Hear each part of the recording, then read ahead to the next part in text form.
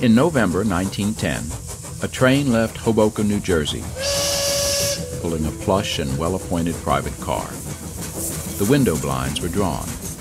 The occupants had boarded in secrecy.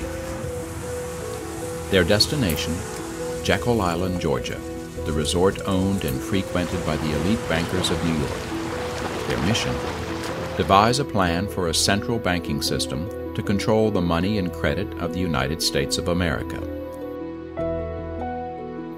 Within 3 years, that plan became reality with the creation of the Federal Reserve. Now, nearly 100 years later, and after the Great Depression, and in the midst of the Great Recession, the Federal Reserve faces its greatest challenge and greatest scrutiny. The secret, aloof system of private banks and taxpayer-obligated debt become the setting for a plot of incalculable consequences. One man, former Secret Service agent Rusty Mullins, stands between unknown conspirators and the potential destruction of our financial system. But is the danger from within or without?